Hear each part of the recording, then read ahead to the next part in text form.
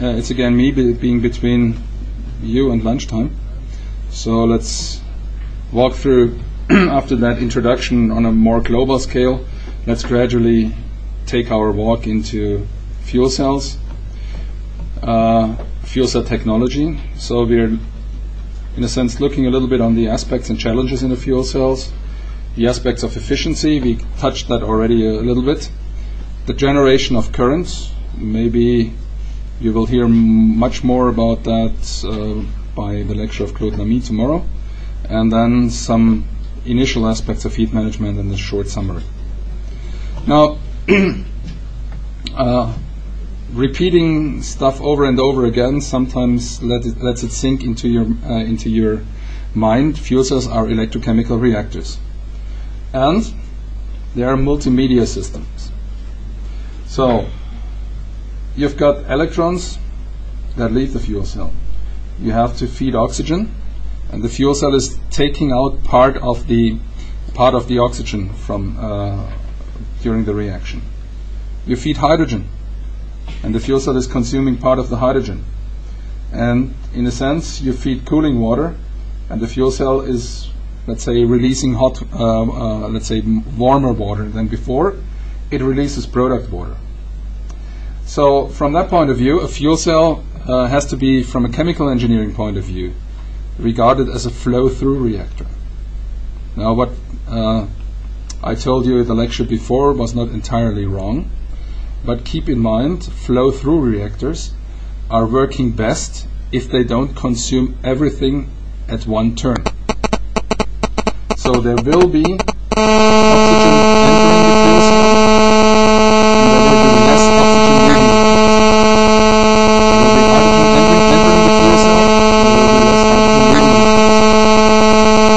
and there will be less hydrogen leaving the fuel cell. And not all of the oxygen and not all of the hydrogen will be consumed. Remember that when we let's say it was related discussions on fuel cell systems.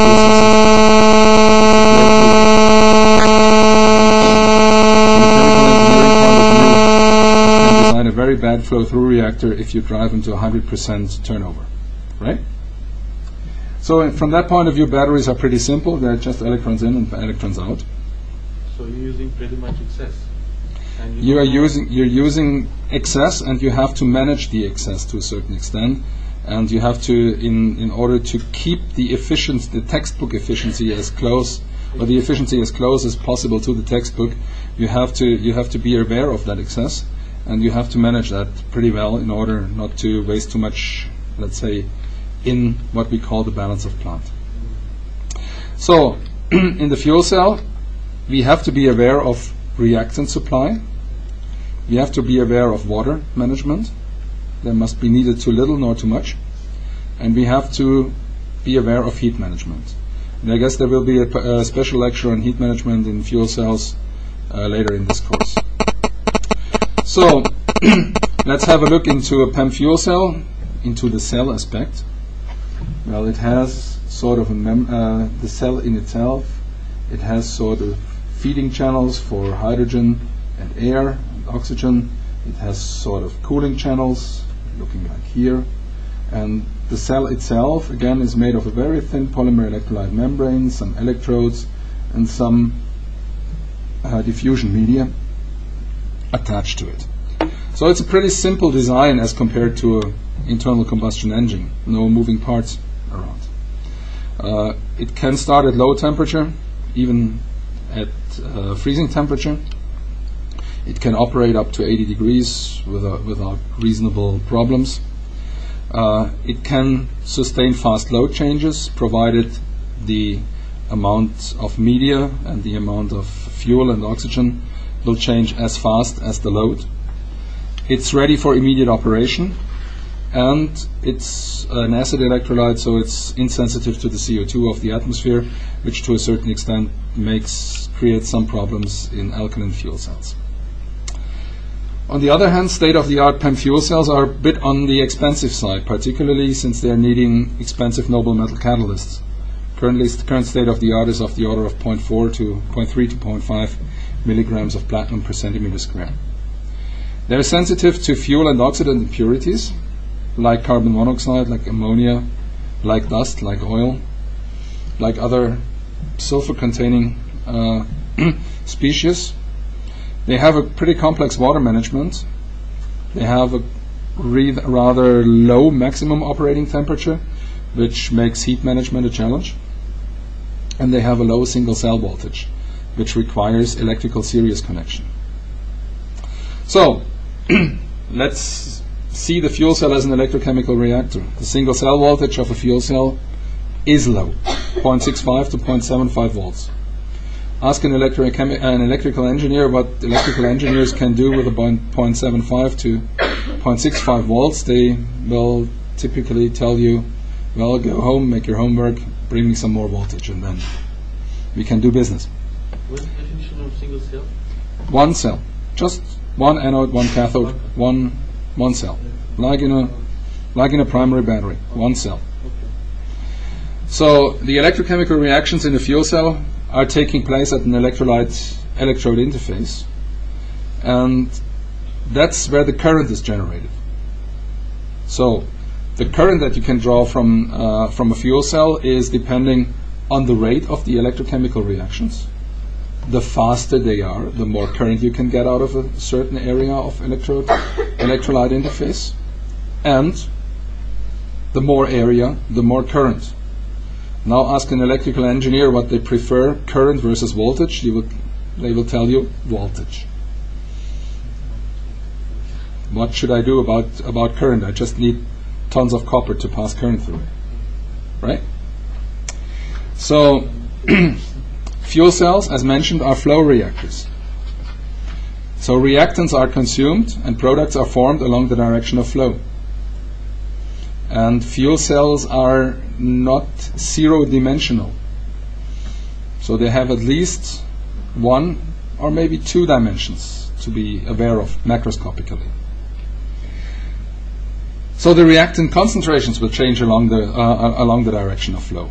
That has also to be considered for, let's say, more sophisticated considerations of fuel cells.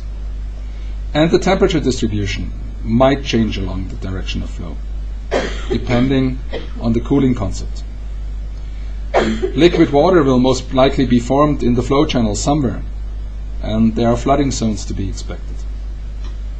Flooding zones means liquid water. Flooding zone means less access of gas to the reactant site. Electrons are the reaction products formed during hydrogen oxidation. Electrons are the reactants needed for oxygen reduction. So you have to sort of couple the two of them. And the overall reactant utilization needs to be taken into account. Again, fuel cells are flow reactors. Don't you try to drive a flow reactor into 100% utilization. It's going to be a mess, right? You can come close, but never to 100%. So how do you measure that in terms of? We will see that. Now, reactant use. If we consume chemicals and we generate electrons, is there any relation between reactants consumed and electrons generated? And yes, there is. It's pretty old. It's Michael Faraday somehow figured that out in the 19th century. And there is a proportionality, there is an equivalence of charge and amount of reactant consumed and amount of product generated, right? And so if we consume hydrogen and make protons out of it, we generate 2 electrons per mole. So if we, let's say, run 1 amp of current through a hydrogen electrode, then we are using up about 4.18 micromoles of hydrogen, which is about 10.36 micrograms of hydrogen per second, and which turns into a volume flow of something like, at atmospheric pressure and standard conditions, of about 6.97 milliliters per minute. So under atmospheric pressure, you can just memorize, under atmospheric pressure a fuel cell needs at 1 amp about 7 milliliters of hydrogen per minute. That's the minimum.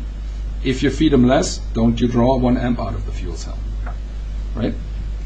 Pretty much the same calculation applies to oxygen flow. It's about 2.59 micromoles per second. You need about half mole of oxygen to react it to 1 mole of water, which turns out into 82.88 micrograms per second, which turns out in about 3.5 milliliters per minute of oxygen flow.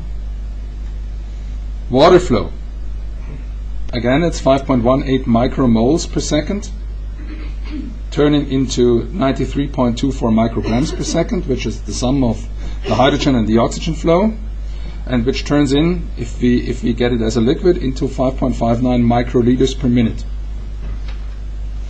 Now you scale the current, you scale the flow. Volume flow, mass flow, whatever flow. Right? So Faraday's law is governing quite a bit in fuel cells, and all of you who are not electrochemists remember Faraday's law. And if you're designing a fuel cell, always remember Faraday's law. And never forget Faraday's law. Otherwise you turn your fuel cell into a mess. It's pretty simple, but you have to respect it. And you have to respect it on all the active area and all the cells you are feeding. Right? So, reactant supply, hydrogen and oxygen, according to Faraday's law, must be consistent with the current demand. So you can't ask more current than Faraday's law allows, and you can't consume more fuel and oxygen than Faraday's law allows. Well, you can consume more fuel and oxygen than Faraday's law allows, but this has to do with leakage and diffusion and all kinds of losses, which we might cover later. But at least respect Faraday's law, and respect it in time. For example, during steep transients, it's very easy to have a millisecond transient in current, but it's very difficult to have let's say, increase the current by a factor of 10. But it's very difficult to have a gas flow increase by a factor of 10 within milliseconds. Right? Just try it. It's difficult. Be aware. If we are operating real fuel cells like that one, several cells are connected in series, electrically connected in series. And for all those who are not electrical engineers, electrical series connection means the same current flows through every cell. And that means you have to feed every cell the same. So each cell in a row will experience the same current and will have the same need for reactant supply. Now, these electrically series connected fuel cells are typically connected in parallel with respect to reactant supply. So, if you connect anything in parallel, most of the flow will go through the pathway of least resistance. So from that point of view, the design and the manufacturing tolerances must enable equal feeding of each cell. So now you have to look into the flow distribution of your cell design, and you will most probably have a lecture on modeling flow through cells, which is taking place later in this series of lectures. Series one goes out, that means you disconnect it after. If all cells are electrically connected in series, and you kill one cell in a cell row of about 100, yeah, you killed the whole stack. Oh boy. That's a tough cookie. Yeah. Nobody promised you fuel cells being easy. They're challenging. Just saying, forget it. No, it's not forget it. It's just do it right. So this point, it imposes tough requirements to the hydraulic homogeneity of the parallel connected cells. That you have to be aware of. And also, if you have, let's say, all cells connected in parallel, and you feed them through one channel, the dimensions of that channel must be good enough to feed all cells. You must not come into a situation where the feeding channel limits the feed of gases to your parallel reactor. Least resistance, is it like a mechanical resistance or surface resistance? It's least resistance means if you feed gaseous media, then it's basically the cell with the lowest pressure drop will take most of the flow, right? And the cell with the highest pressure drop will maybe be clogged. And this is a challenge concerning if you are working under what we call condensing conditions. So water droplets will form in the fuel cell, and they have a decent chance to clog individual channels. And so you have to, we come to that later, you have to make sure that the pressure difference between feeding and draining channel is large enough to blow out the droplets, but it's not so large that you need tremendous amount of energy to, let's say, simply blow all that air and all that hydrogen into the cell. You need microfluidic channels there. Well, in a sense. So, how much energy can we recover and in which form? This is basically governed by some equations according to Josiah Willard Gibbs, found also in the 19th century. And, well, we learned about the first law of thermodynamics. You must not destroy or create energy. And there is a second law of thermodynamics that tells you that heat cannot be converted completely into work. So we need, in a sense, to consider an exchange rate, and we call that exchange rate entropy. You will most likely hear more about entropy and energy and so on this afternoon when walking through the thermodynamics. It's just Josiah Willard Gibbs defined another thermodynamic potential function, which we chemists call Gibbs free enthalpy, which some mechanical engineers call exergy. And this is the enthalpy of reaction minus T times delta S. That means that entropy change during the reaction. And so this delta G value determines the direction of a chemical reaction. So remember what I said in the first lecture. Is that supposed to be getting hot, right? So if we have Gibbs free enthalpy in a sense that it releases energy to the environment, if the enthalpy of reaction is big enough, if the stuff is getting hot, well, we call it an exothermic reaction, and typically these exothermic reactions, they are, let's say, going deliberately from the product, from the reactant to the product state, like a combustion. I also told you that this is more physical, some reactions go the other way around. Is that supposed to be getting cold, right?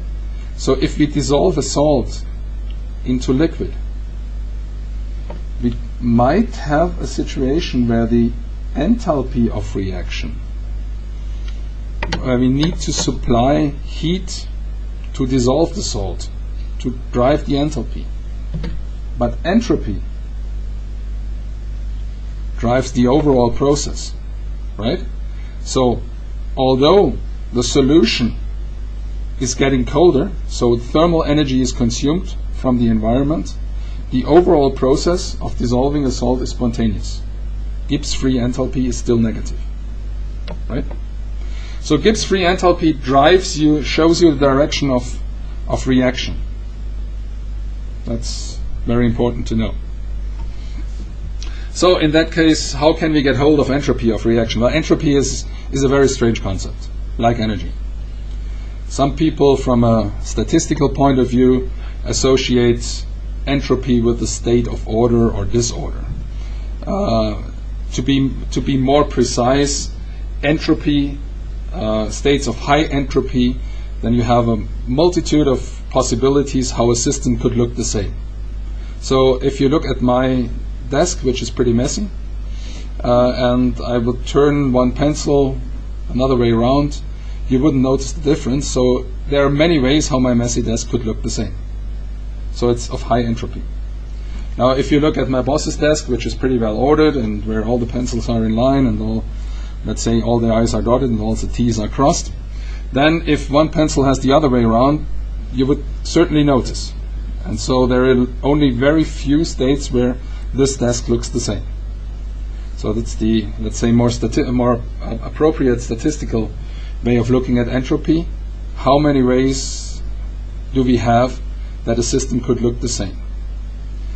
So if we translate that into chemical reactions, now hydrogen oxidation, hydrogen plus oxygen gives water. If we balance the left side, we have hydrogen plus half a molecule of oxygen. We've got 18 mass units. That's fine. If we balance the right side, H2O, water, it also corresponds to 18 mass units. So the conservation of mass in that equation is fulfilled. Engineers are happy, right? If we count the number of hydrogen atoms and oxygen atoms, left and right, they are the same. So chemists are happy. Now if we start to count the number of species on the left side, then we find that the left side, hydrogen plus half a mole of oxygen, adds up to 1.5 moles. On the right side, water, it's 1 mole. So the head count on either side is different. That means if we add up the sums of moles onto the left side and the right side, and we subtract the sums of moles of the left side from the right side, the reactants from the products, we get to a number change of minus 0.5 mole per reaction. And if we assume gaseous reaction products and conditions of constant pressure, then we will experience that the system will shrink.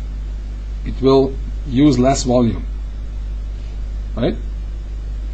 So remember that messy and that ordered desk.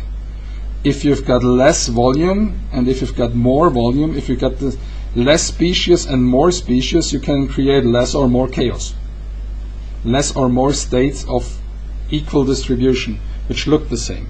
So there is entropy change involved, right? And we can relate the change of entropy with the change of gaseous species involved in a chemical reaction. And so if we look at this reaction, we find we're missing species at a number of species at the right side, and so we'll find that delta G is less than delta H. Gibbs free enthalpy is less than the overall entropy. If we look at this reaction, methane oxidation, remember the blue curve? You will see it again. Don't need to stress your memory. Here the number change is 0, and so we expect delta G to be almost equal delta H. And if we look at that strange reaction, solid carbon with half a mole of oxygen turns into carbon monoxide, we will see that the change of gaseous molecules. In that crude approximation, you can forget about condensed phases, liquid water or solid carbon.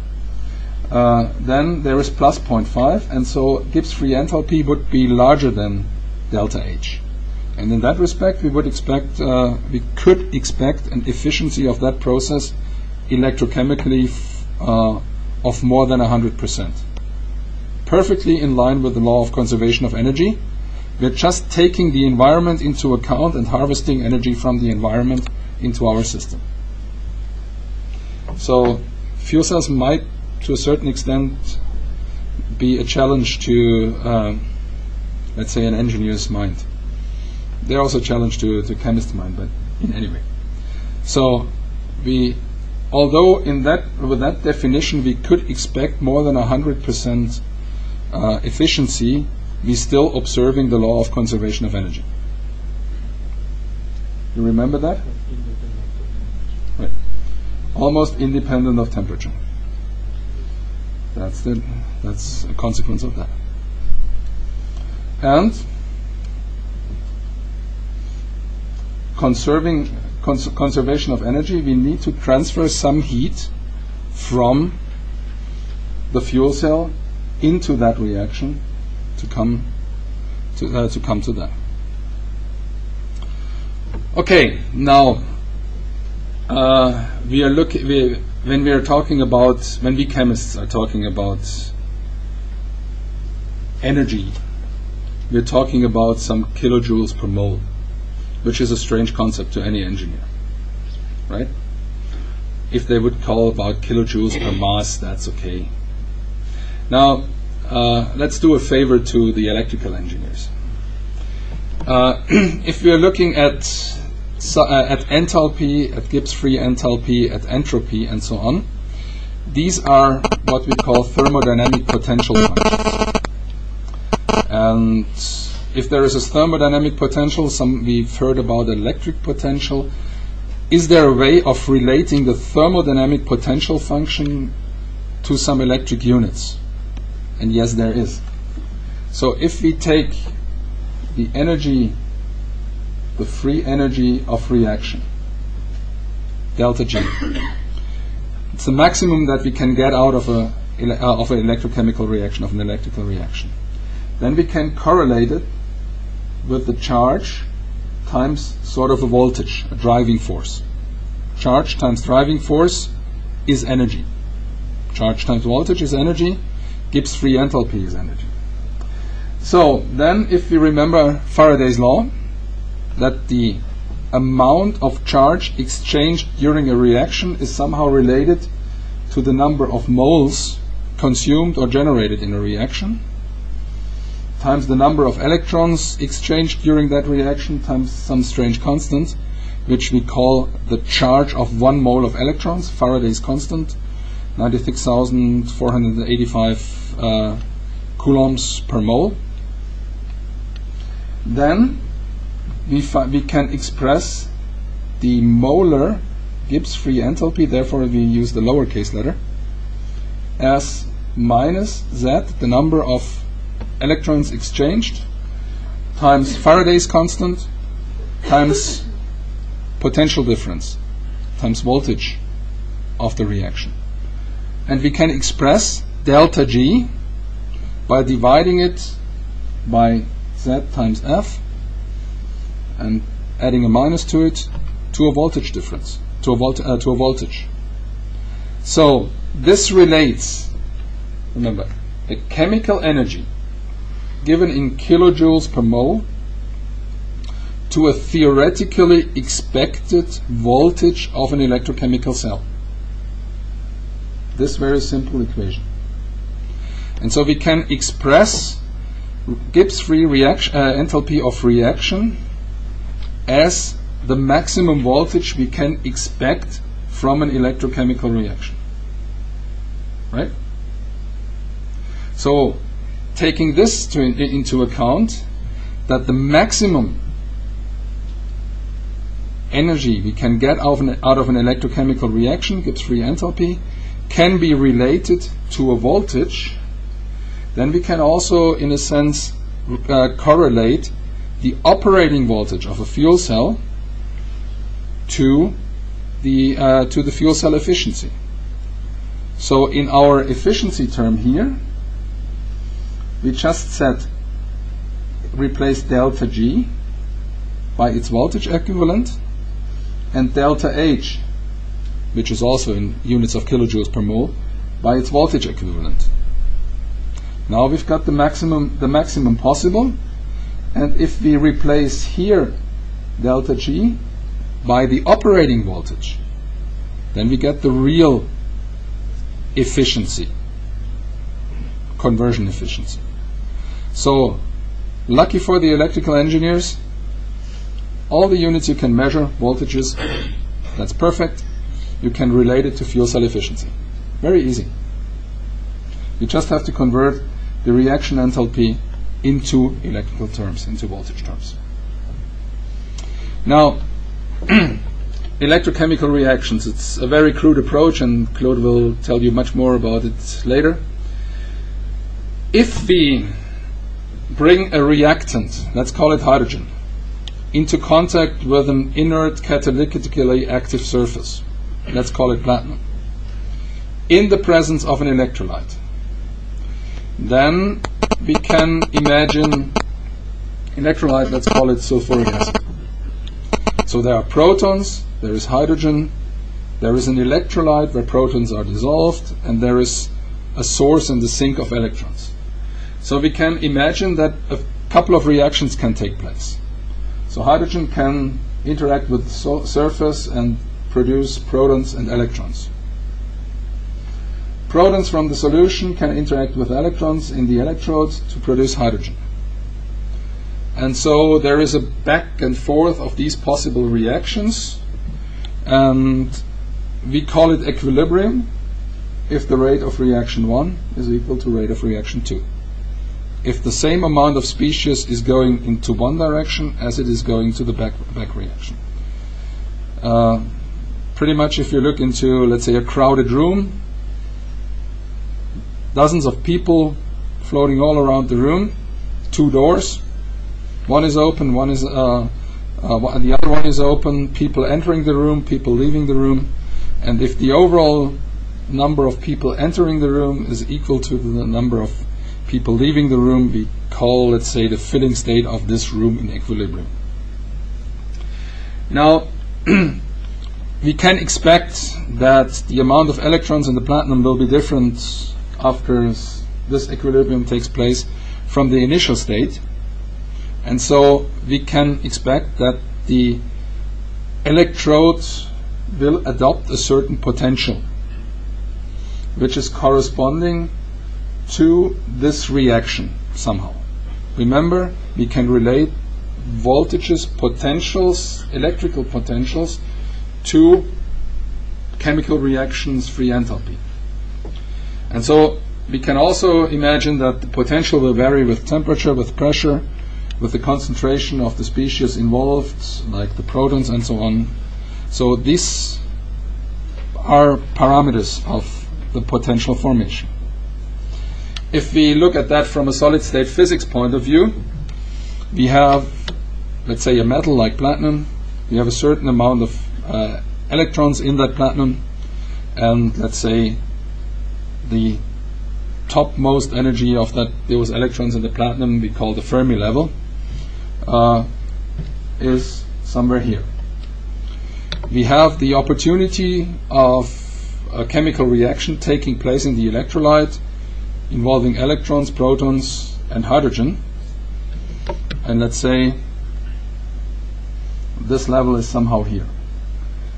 So in this case, the amount of electrons in the electrode, the energy of electrons in the electrode is higher than the energy of the reacting species in the electrolyte.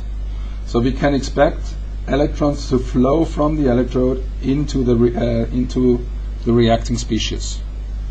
And we will find equilibrium as soon as the energy, as the sufficient electrons are flown into the reacting species. This is the situation at the oxygen electrode at the cathode, where we pick up electrons.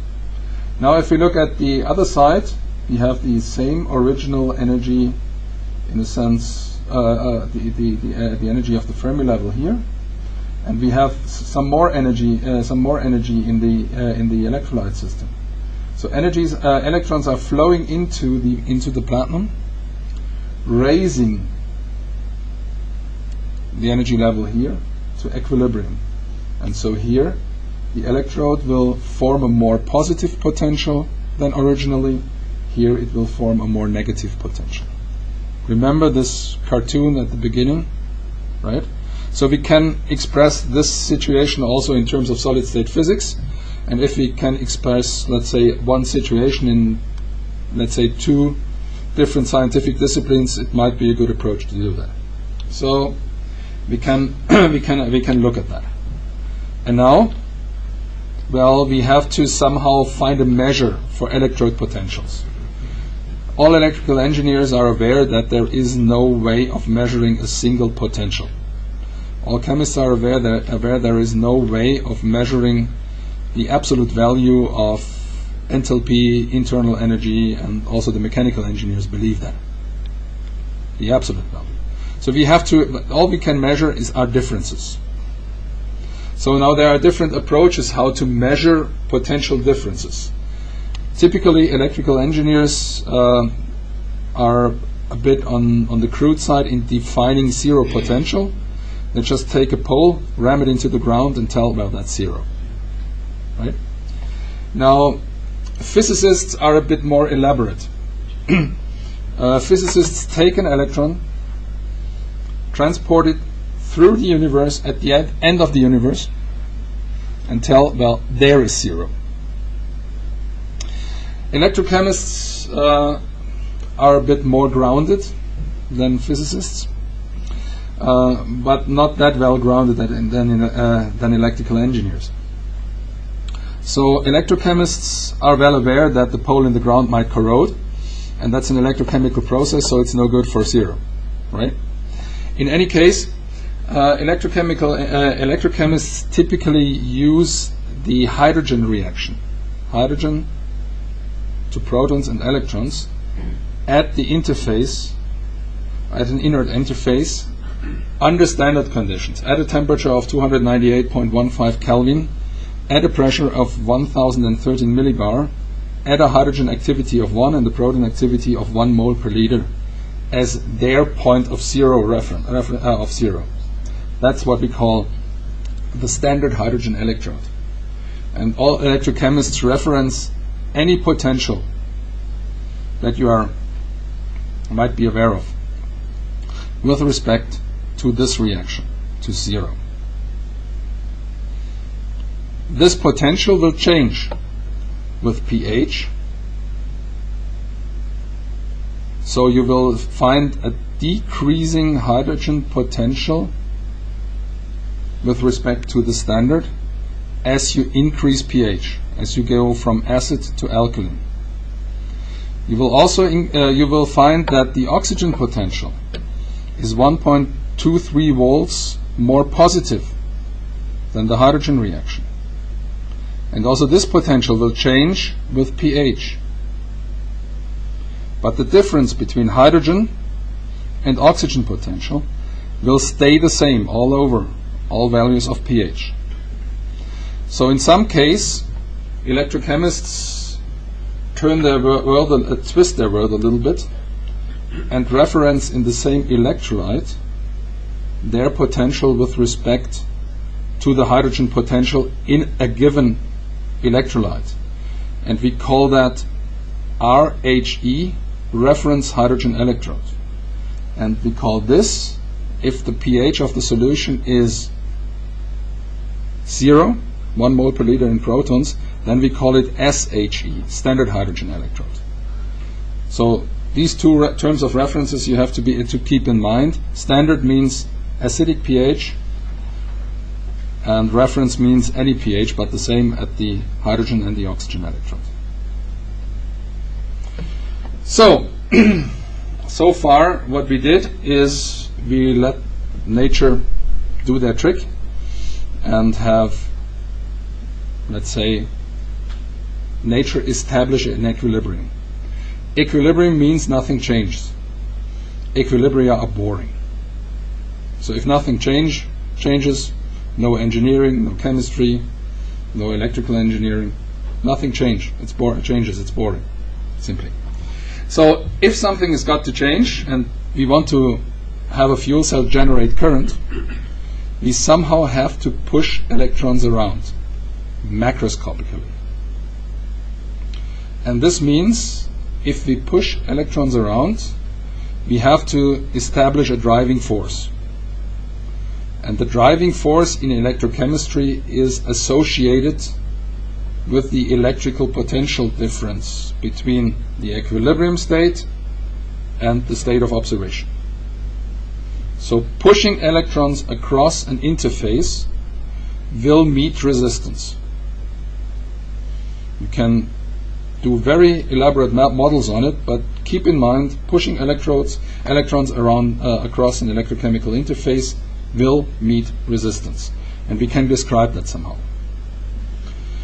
We will see that you will see that if you push electrons through a rod of metal, you will see a linear current voltage curve. We call it Ohm's law. If you push electrons through an electrochemical interface, you will see a curved current voltage curve. So something nonlinear is happening. If we measure the potential difference between two probes in the electrolyte, we will see the electrolyte is pretty ohmic. It will have a linear relation between current and voltage. It has a resistivity, as every real material has. So this nonlinearity has to do something with, let's say, pushing electrons across the interface. Now, remember we said that we established the potential at an interface by having a dynamic equilibrium. So and so many reactions going this way, and the same amount is going the other way around. Now we have to come to another concept in chemistry, the, let's say, activation of a reaction. So no chemical reaction, although it might occur spontaneously or might seem to occur spontaneously, really goes without any, let's say, activation. It's like you. Think about yourself in the morning, lying in bed. Some of you with a hangover. Some of you haven't slept right. Some of you it was too hot. Some of you it was too cold. In any case, in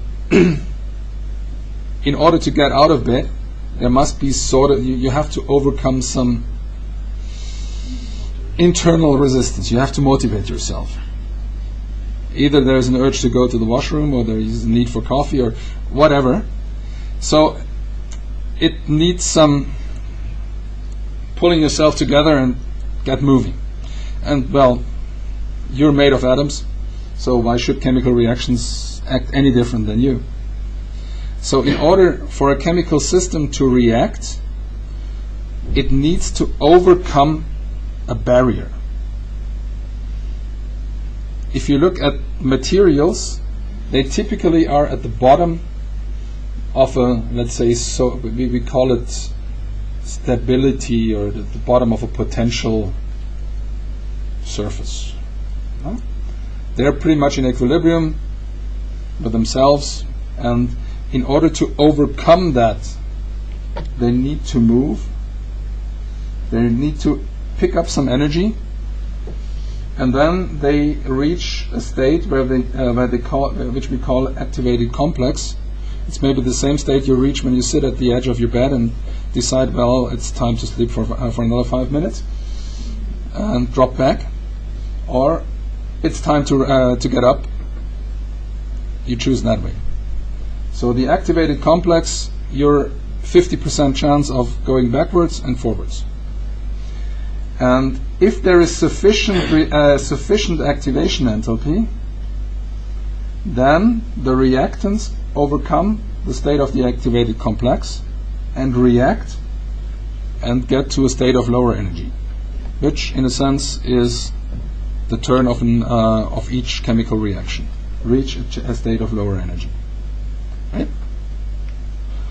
So, take home message: each chemical reactions need to be activated, and the height of the activation barrier is different for each chemical reaction. It's different for hydrogen, it's different for oxygen. And it's good that, let's say, there is an activation barrier, since if there were no activation barrier for chemical reactions, we wouldn't be here. We would all be in our perfect equilibrium thermodynamic state, which is CO2 and water. So bless the activation barrier. Don't curse it. Right? Now, how to deal with activation barriers? This has been done by Svante Arrhenius, and he found that, let's say, the rate of a chemical reaction is somehow related to a factor, we call it the pre-exponential factor, times an exponential of activation energy divided by R and T, universal gas constant and temperature. So in a sense, activation is overcome by temperature. The higher the temperatures, the more energy is in the reacting system, and the more, in a sense, the rate of reaction goes on. And so there is, let's say, a rule of thumb from that Arrhenius equation that raising the temperature by 10 Kelvin will double the reaction rate, typically. You can observe that in many instances. You can observe that in the lifetime of semiconductors being operated at higher or lower temperature. So if you operate a certain semiconductor at, let's say, 10 degrees above its ordinary operating temperature, it will age a factor of 2 faster. Right?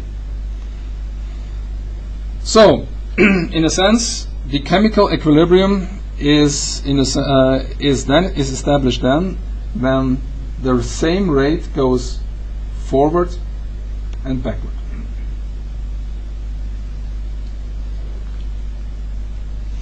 Now, we can influence the, let's say, situation of these potential by superimposing an electrical potential from the outside.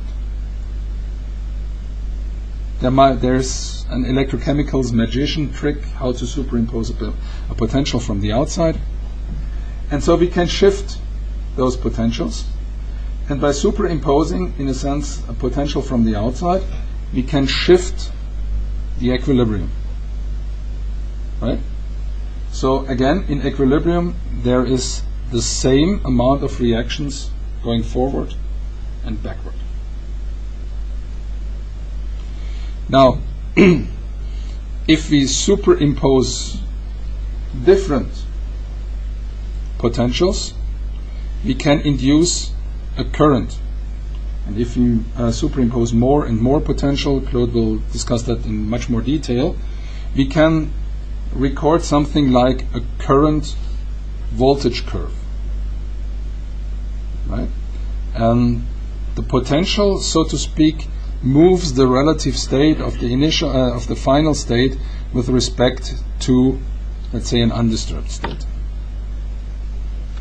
And doing all the mathematical tricks to these, let's say, kinetic equations, we end up with the simple form of a current voltage curve of a single elementary process in electrochemical reactions. And that's like the current as a function of deviation of potential from equilibrium is something like sort of what we call an exchange current density times the rate of the forward reaction, and since if we are changing potential, we are also changing the rate of the backward reaction.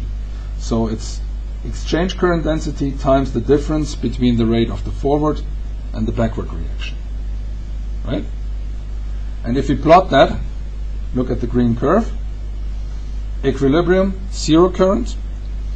If we increase the potential, we are driving, let's say, this reaction more than that.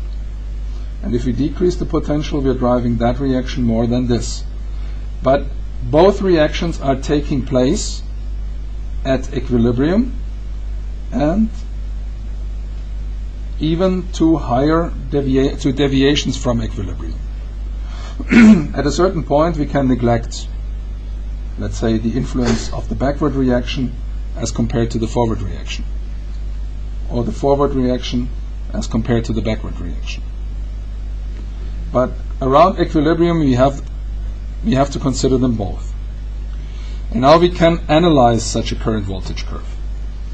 if we look very close to the equilibrium potential, we will see an almost linear relationship. Now I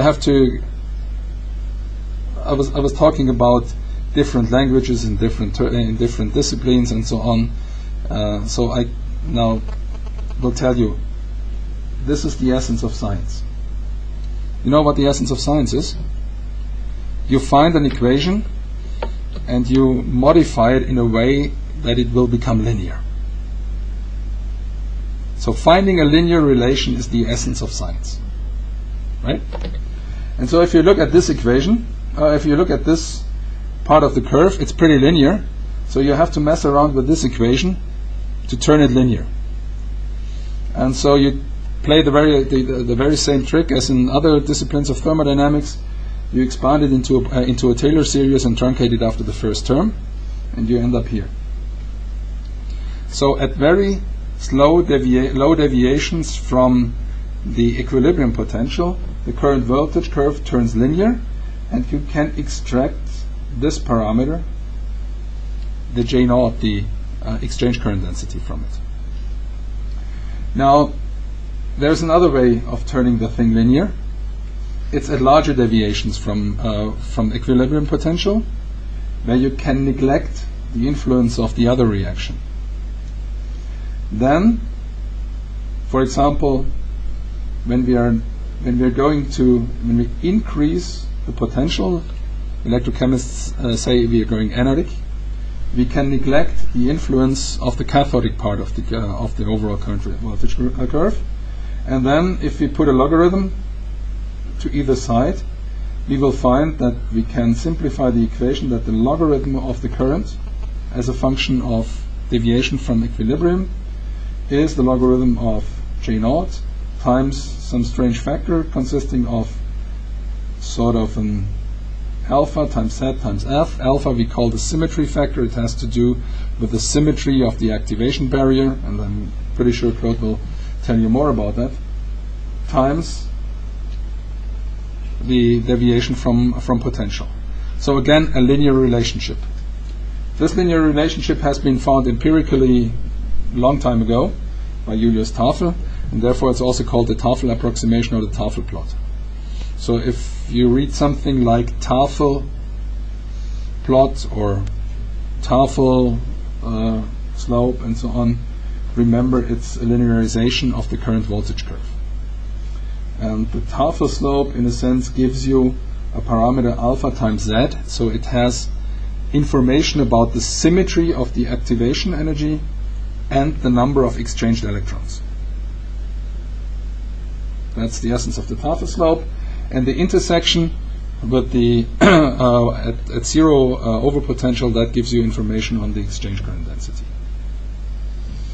And remember, this Tafel equation is only valid for elementary reactions. If you've got a complicated system, it might be a bit of a difficulty to find a linear relation empirically. Now, if we modify the symmetry factor, you see that all of a sudden the cathodic and the anodic Tafel slope, or the anodic current voltage curve becomes different. If we vary the exchange current density, you see that it's at the same symmetry factor.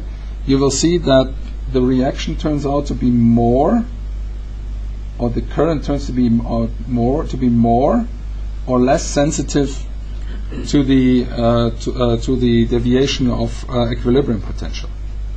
So if we find a large value of this exchange current density J0, then we typically have a fast reaction. And if we find no difference in the anodic and the cathodic part of the current voltage curve, then we have a symmetric reaction. And so the fast stuff, that's what we typically find in hydrogen oxidation and reduction. And the slow stuff, that's something we find typically in oxygen reduction and oxidation. And so, and also we find quite a bit of asymmetry in the oxygen reaction. So basically, fuel cell researchers are mainly concerned with making the cathodic reaction happen. The anodic reaction is, let's say, of less trouble. So in a sense, in an electrochemical cell, we have to push this reaction to an anodic direction, hydrogen oxidation, and this reaction to a cathodic direction, oxygen reduction, right? So we have charge transfer here and there, proton movement here, electron movement there. And this, as you can see, if we want to run current, we will see a deviation. If we run a certain current, we will see a deviation from the original potential at the left side and at the right side. Now, if we push an anodic current through the cell, then, let's say, the hydrogen oxidation reaction deviates a few millivolts from its equilibrium part. However, if we push the cathodic reaction at the other side, it will deviate considerably. And the same amount of current has to flow from the anode as for the cathode. So we're looking at a given current for the potential of the anode and the cathode, and the potential difference between cathode and anode will give us the cell voltage. Well, at least part of the cell voltage. So we're losing a little bit of voltage at the anode side, and we're losing considerably at the cathode side. We've got that stuff here, the electrolyte. This has some internal resistance. We've got the electrodes. They have some electronic resistance. So we are also losing a bit of voltage by voltage drop through the electrolyte and through the electrodes. And one more. You might have heard that we are using platinum at the anode and we are using platinum at the cathode. So we're using an inert catalyst at either side of the cell. That means the platinum is a catalyst that catalyzes almost everything. So it facilitates reactions. So it will, if we put, let's say, pure oxygen to the cathode, it will facilitate the oxygen reduction. If we put pure hydrogen to the anode, it will facilitate only the anode reaction. But if we simultaneously put hydrogen and oxygen to one electrode, the catalyst will facilitate one reaction and the other. And so the electrode has somehow to decide which potential it's going to adopt. And the potential that's going to be adopted by the electrode is what we call a mixed potential. It's a mixture between the 0 volts we are expecting from the hydrogen side and the 1.23 volts we're expecting from the oxygen side. And so the ratio between is somehow related to the exchange current densities. So you can imagine that traces of hydrogen that are moving through the electrolyte from the anode to the cathode side will pull down the cathode potential, since the reaction is fast and reversible. You will also expect that traces of oxygen which go through the electrolyte from the cathode side to the anode side will not very much affect the anode potential. So what you typically see in a real working fuel cell is a lot of mixed potential at the cathode side and mainly the pure hydrogen potential at the anode side. But never forget, there's an electrolyte in between, and this electrolyte should be blocking for the reactants, but isn't completely. You will see that later. Is that the reason you get 0.65 to... No, the 0.65 volts is due to current. current? That's the 0.65 volt is due to, well, we pass a certain amount of current. We're going along this current voltage curve on the cathode side, and we're going along this current voltage curve on the anode side. So, now I told you you can kill a fuel cell pretty much if you don't feed it appropriately. you can understand it from this point of view. You drive a certain anodic current through the anode. If there is no oxygen to be reduced, you need somehow a similar amount of current, cathodic current, going through the cathode. And so in that case, you're doing, so to speak, an excursion of the hydrogen potential voltage, current voltage curve. And so you're, instead of reducing oxygen at the cathode side, you're producing hydrogen at the cathode side. And you're getting into a situation of what we call cell reversal. Right? Producing and consuming hydrogen are very reversible reactions, and so if you starve a fuel cell on the oxidant side, on the air side, it's not all that bad. You're just producing a little bit of hydrogen which goes into the cathode and leaves the fuel cell. It's not doing damage to the fuel cell itself. However, if you starve it on the anode side, then pushing current through the fuel cell, being part of an electrical series connected stack, means that the anode will still stay an anode and will still have to drive an anodic reaction.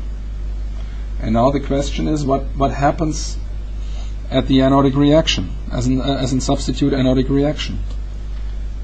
And it will be either corrosion of carbon support, of electrode. It could be evolution of oxygen. It could be everything. And typically, the first reaction to occur is the corrosion of the catalyst. So, if you starve a fuel cell on the fuel side, you will pretty soon start to corrode the catalyst, and you will pretty soon kill the fuel cell. Keep that in mind. Too little air, we generate a little bit of oxygen, of hydrogen at the cathode side. Well, no real harm. If we have too little fuel at the anode side, we will still have to drive an anodic reaction, and we can do that by dissolving platinum, by corroding carbon, or by evolving oxygen. And corroding carbon is, on a potential scale, the next likely reaction. So, we have some additional processes in the fuel cell, and they are associated to transport processes. So we have to transport reactants to the site of reaction and products from the site of reaction. And we typically do that through so-called porous media. So the reaction takes place at the electrolyte electrode interface, and in between there are some porous media we call gas diffusion layers, where oxygen has to diffuse that way, water has to diffuse that way, and where there is sometimes some nitrogen which is diffusing either way, and where the electrons have to go through. So this diffusion layer, in a sense, needs to be conductive for electrons and highly porous to transport gases, and quite hydrophobic, not to get flooded by the water. Highly porous, hydrophobic, not to get flooded by the water that's generated in the fuel cell. And so you can, in a sense, have these transport processes, protons to the interface, and then you're reacting, in a sense, you're reacting the protons here, generate water, and water has to go out, and oxygen has to go in that respect. So you're building up a concentration of water close to the interface, which is going down through the gas diffusion layer to the outside world. You have a certain concentration of oxygen here, which is depleted at the interface in the gas diffusion layer to the interface. So the reactants deplete and the product increases across the GDL and along the flow channels. You can describe these diffusion processes by ordinary Fick's law.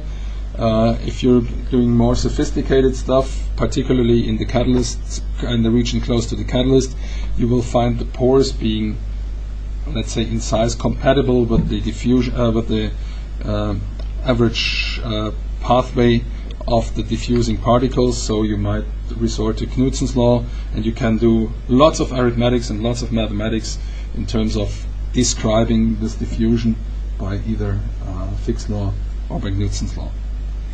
However, what you will find is that if you're driving current faster and faster and more and more and more, you will somehow decrease the concentration of the reactant at the interface.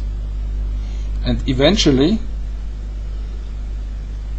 you will come to a situation where the concentration at each species that reaches the interface is immediately reacted. So the concentration of reactants at the interface is 0. And at that point, you can increase the driving force as much as you like. You won't get more current out of it. Right? And so we are coming to a situation where we have, so to speak, a limiting current. The current that you can draw from the fuel cell is limited by the mass transport across the gas diffusion layer to the reacting interface. Well, why do we need a gas diffusion layer at all? There is oxygen. There is oxygen.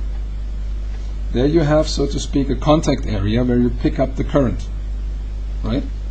So oxygen from here needs to go under there. So we need sort of a porous interface from the solid current collector to the solid polymer electrolyte.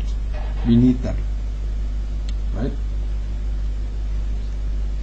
And so if we analyze the current voltage curve, we will see some losses associated to electrolyte resistance, some to electronic resistance in the electrode, some pretty steep loss by the irreversibility of the oxygen reduction.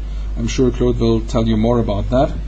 Some minor loss according to the kinetic losses at the anode, and some losses due to mass transport in the high current density region. And so we can, in a sense, visualize a fuel cell as a sequence of functional layers. Let's start in the middle, the electrolyte. The electrolyte transports charged species like protons, and it blocks electrons. We have the catalyst layer at the hydrogen side, at the oxygen side, at the anode side, at the cathode side. In the catalyst layers, there the electrochemical reactions take place. And then we've got the gas diffusion layers. The gas diffusion layers, in a sense, homogenize the reactant supply and the product removal from the catalyst layer from the interface. Then we have the gas distribution layer. There we have flow channels. So we are pushing air and hydrogen and water through those flow channels. And then we've got the current collectors. We've got some area of cooling. And then we start repeating these layers in a fuel cell stack. Right? Single cell. Let's say sectorized in different functional layers. Here we are talking about nanostructures, nano dimensions of, let's say, pores. They are filled with water and protons and stuff. Here we are talking nanostructure to microstructure in the catalyst layer. Here we are talking about micrometers in the gas diffusion layer, and here we are talking about hundreds of micrometers to millimeters in the gas distribution layer. Now, remember all losses we were talking about: pushing electrons through interfaces, pushing protons through electrolytes, pushing electrons through electronic conductors. They are contributing to heat release from the fuel cell. And so at a first glance, most of the losses can be expressed in voltages. The entropy term lowers the open circuit voltage. Delta G corresponds to, let's say, 1.23 volts. Delta H would be 1.48 volt.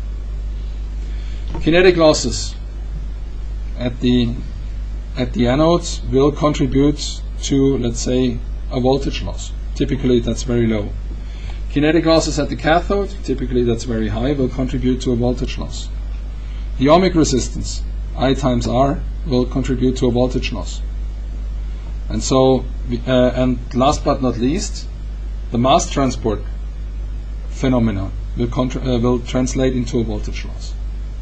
So in a sense, all that voltage at a given current that's lost will contribute to the heat release in the fuel cell.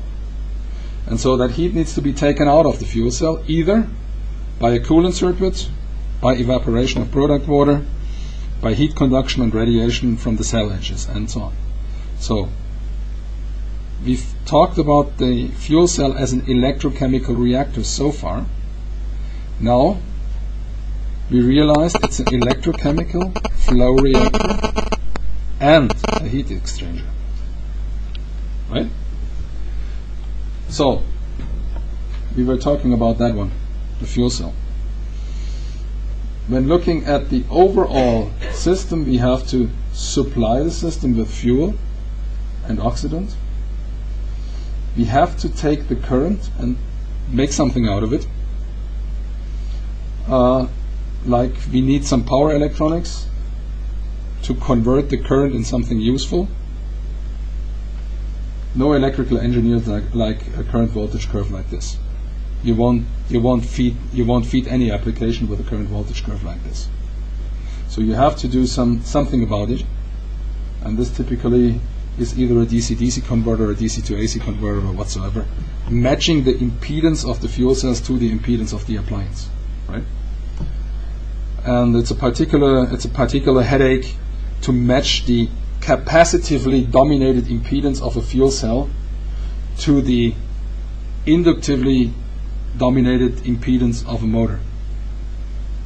So that's a particular nuisance in terms of feeding right. Remember, if you start a motor, you've got a lot of current just getting into the motor. And you've got the tiny little fuel cell with that little capacitance to feed it. And you've got Faraday's law working against you. So you have to do something about that, right? Okay, so fuel cell, fuel supply, electricity supply, heat management, water management. These are the issues that we're talking about when we're designing fuel cell systems and fuel cell stacks and so on and so on. Again, fuel cells are electrochemical flow reactors and they are heat exchangers. The current produced in a fuel cell is proportional to the amount of reactants consumed and, to be honest, to the amount of product generated, particularly water. Appropriate feeding of the fuel cell is essential in time and across all the active area. The theoretical voltage is determined by Gibbs free enthalpy, so by thermodynamic laws. You can't fight it. In practical, the operating voltage is also influenced by the formation of mixed potentials, like crossing over fuel to the oxidant side and so on. Losses by pushing electrons across a phase boundary, the electrode to the electrolyte. Losses by limited reactant supply, remember that mass transport stuff. And losses due to internal resistances, that means electrolyte resistance and electrode resistance. All those losses are turned into heat, which need to be removed from the fuel cell. And when the fuel cell is not operated under conditions of 100% reactant utilization, we will have additional losses, which are due to, let's say, surplus oxidant that's supplied.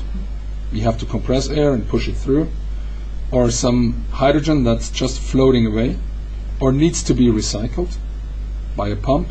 That also costs some energy.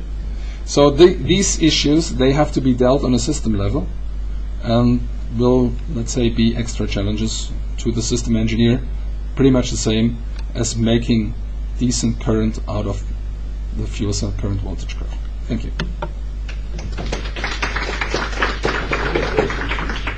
Sure.